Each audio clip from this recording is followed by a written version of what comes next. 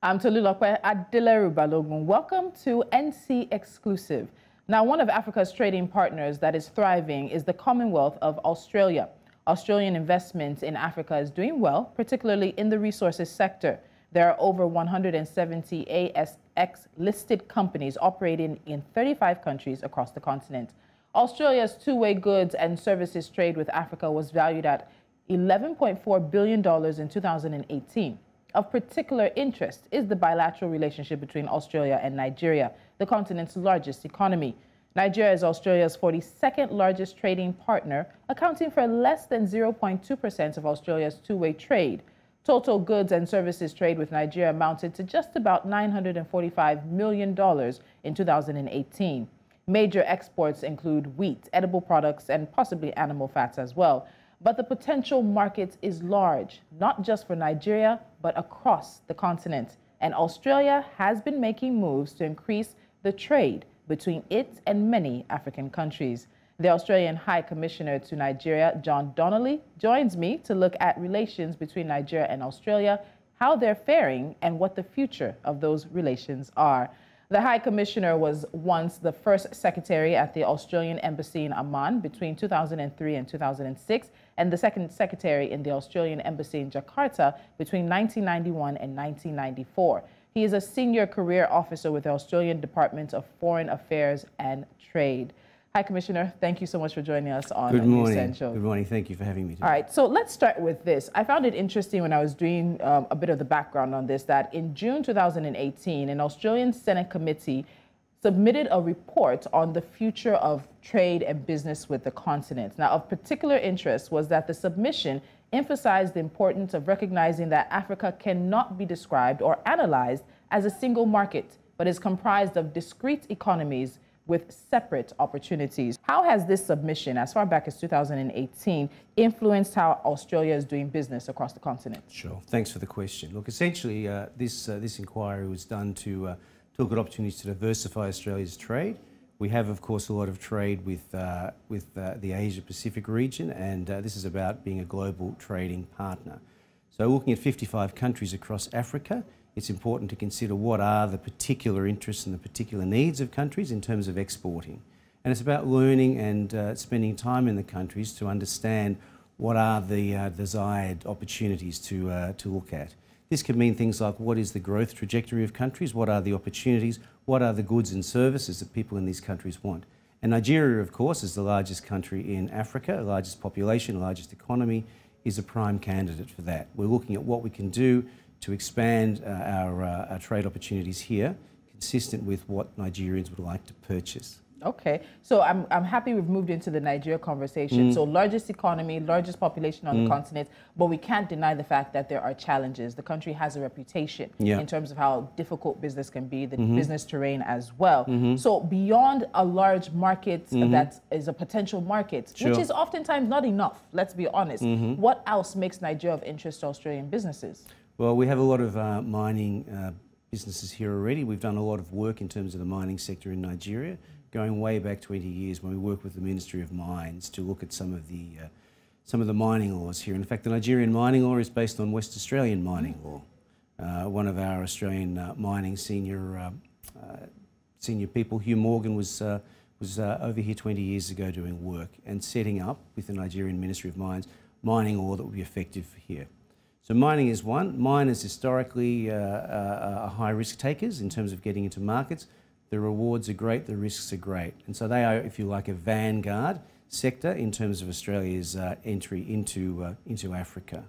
And we currently have over $40 billion worth of mining investment across Africa. That's a good thing to hear. And we're going to talk about that because there's also the possibility of expertise exchange as well, technical exchange. Do you want to go further on that? Sure. Well, Australia, because we have a well-developed mining and resources extraction sector, we've developed innovative approaches to this, and the technologies associated with mining, which we call METS, the Mining Equipment Technology and Services sector, the METS sector, is an area where Australia can particularly assist as well.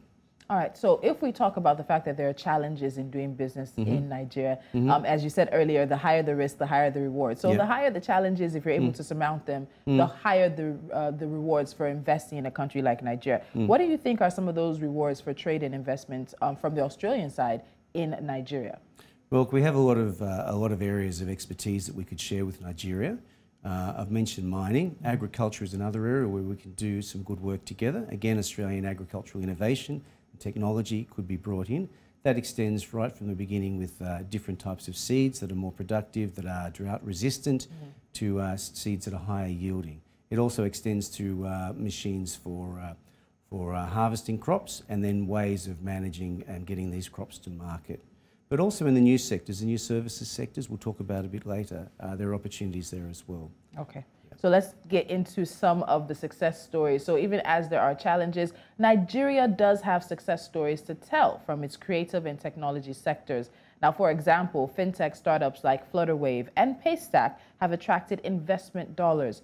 With a young population armed with smartphones and mobile payments, and more than 60 million people without a bank account, the question has to be, what role do you think Australia can play in terms of helping these growing ecosystems, particularly the financial services sector, the technology sector, and we'll get more into the creative sector in a bit? Yes, of course.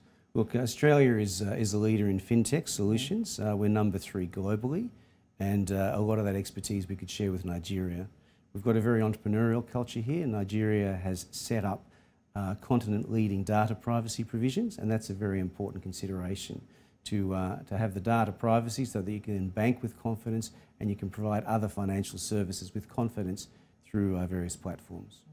So in terms of the creative industries now, we've talked about the financial services sector and the technology sector, but we were speaking off camera earlier. You're already telling me about the entertainment sector, the fashion industries, and how much good and positive reputation they're building for Nigeria outside of the country. They've brought positive attention and good fame to us over the years. Could we see some collaborations, some exchanges, whatever it would be, particularly with these sectors that are of such high interest to not just Nigerians abroad, Africans abroad, and they seem to be, even Westerners, as we would say, are finding a connection with Nigerian music, Nigerian arts, Nigerian entertainment and movies. Yeah, look, it's wonderful. You know, I've been in Nigeria for 3 months now, and I've just been astonished and delighted by the cultural creativity in Nigeria. And you know, one of the wonderful things is Nigeria was a cultural importer, now a cultural exporter. Music, you know, you're a continent leading and global leader in music now. You know, Burna Boy getting his Grammy was wonderful. And I wanted to put a plug in for an Australian performer, Sia. Sia and Burna Boy have got a song together, you know, so we're already collaborating at the practitioner level, you know. But the entertainment industry is a great area, you know. Nollywood is following on from Bollywood. There's wonderful opportunities there. So Bollywood has matured and expanded the sophistication of their filmed offerings now. Nollywood is on the same growth trajectory. Now, people in Nigeria may not know, but Australia, through its Fox Studios, has done a lot of work with Hollywood, and a number of Hollywood movies, Badger's Hollywood movies, have actually been made and produced in Australia. Star Wars was made in Australia. So we've got a bunch of really capable Australian people working in the film ecosystem that could certainly come and work in Nollywood and Kannywood and others to help build and develop and mature the industry here.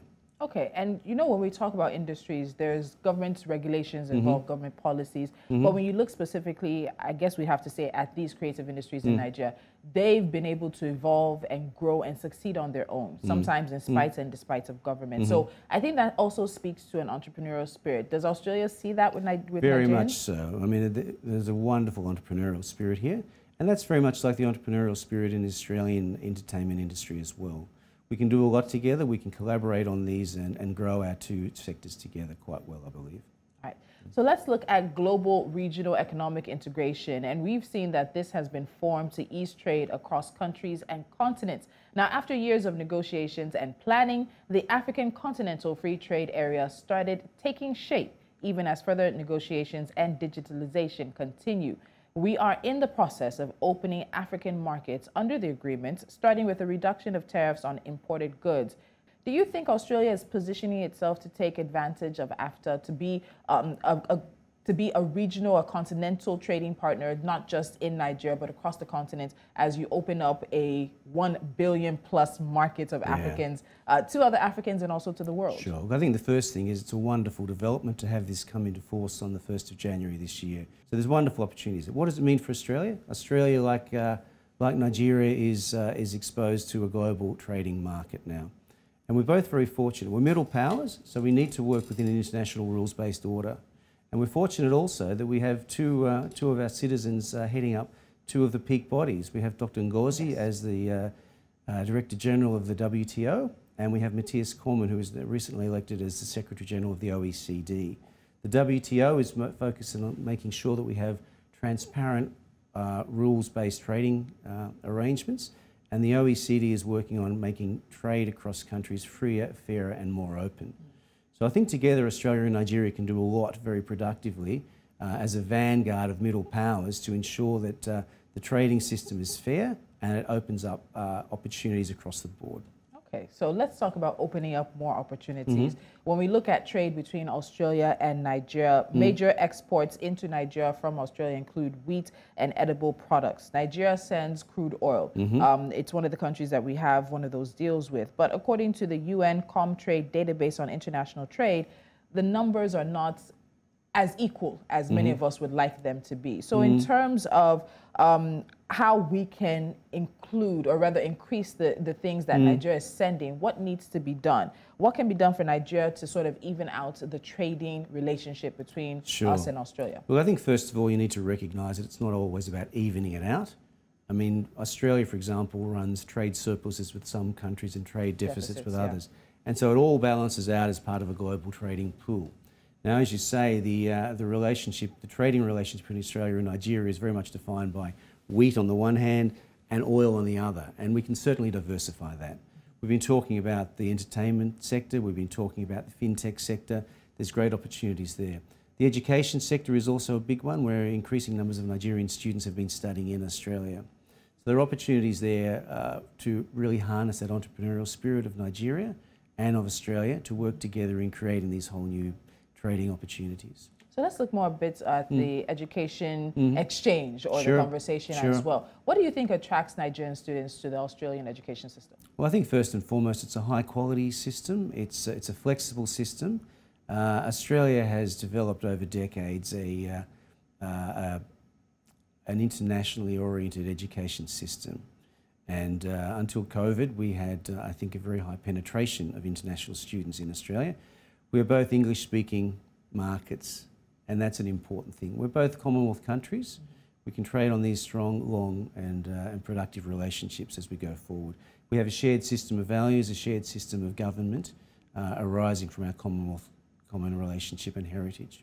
So when we look at a lot of relationships Nigeria has, it seems that they're often one-sided. One side tends to benefit more than it being a mutually beneficial relationship. And with such a large population and such a large youth percentage of that population, Nigeria has needs that have to be met. We need partners that will assist us to meet these needs. Do you think that Australia is positioned to be one of those partners for Nigeria? Very much so. Like I said before, we have a Nigerian and an Australian heading up two of the global peak bodies around trade and the types of trade we can do. I think our two countries as middle powers have got strong relationships to work on together. As Commonwealth countries, we can learn from each other. I don't think we have the same baggage as some other countries coming into Nigeria, and we're willing to learn and willing to expand. And that's what I'm here to do.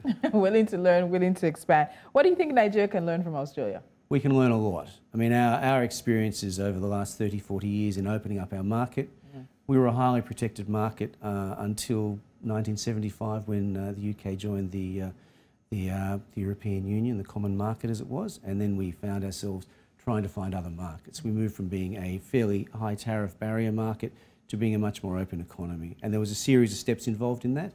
We did that. So our experience progressively in opening up our markets is one that we could certainly share with Nigeria. So if it's about Nigerian businesses finding a foothold in Australia, what do you think is important for them to know in terms of being able to succeed in the Australian side of things? Sure. Well, the very first thing, of course, and it's the same for Australians coming into Nigeria, do your research. Work out what the market is, work out what the market opportunities are, and be careful and diligent in that homework. Now, we did a bit of work recently, this is the Department of Foreign Affairs and Austrade, in terms of looking at the different types of exporters into markets, and I'm happy to share some of the insights of that. There are, broadly speaking, three types of exporters. There are the so-called accidental exporters, and I'll explain these terms as I go on. There are also the incremental exporters, and finally there are the born global exporters. So your accidental exporters are people who have been working in a domestic context. They have a client who goes overseas. They continue to service that client, so they become an exporter. Your incremental exporters are exporters who work in a market and they discover that through their growth, the market is no longer big enough for them. Now, Australia is 26 million people, Nigeria is 210 million people. Our exporters tend to hit that limit a bit sooner than yours would. Makes sense. So that then means that people make conscious decisions to move into other markets. And the third group, who are the born globals, are perhaps the most interesting and the most exciting of all, because these are people who recognise they have a global market for their product from the get-go. This is your entertainment sector, this is your music sector, this is your fintechs, this is all the new industries, you know. And they're not so new now, they've been around for a good while, but the way we're promoting them and pushing them now is different. So these ones are born globals. Their market is a global market. And so these ones need to work out how they can get their product to market globally from the get-go. So these are the sort of different types of exporters, and it's about learning about what your market holds before you start investing in the market. And people are having to consider digital trade much more seriously because the options for physical trade are not quite as straightforward as they used to be. I know that your background is in working with the Australian trade agencies in terms of the markets to go to and things like that. How do you think coronavirus has changed how the world trades, how the world does business? Well, I think it's given a lot of countries pause for thought. A lot of countries do have exposed trade, and if you think about a health pandemic, it really restricts the movement of people. Does it change the movement of services or of goods? No, it does not. It affords a significant opportunity as we change our working arrangements. And the changes that have been wrought by coronavirus, I think, are going to be lasting. It will change our working weeks.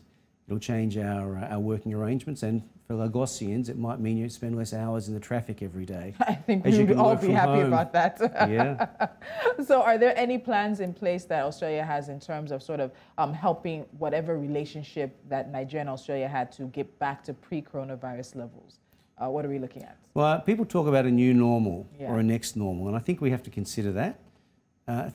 There's been a shift. And I think what we'll look at going forward in terms of our expanding trade will be trade continuing in some of the areas we were working in before, but also opening up a whole new range of areas that we've been discussing today.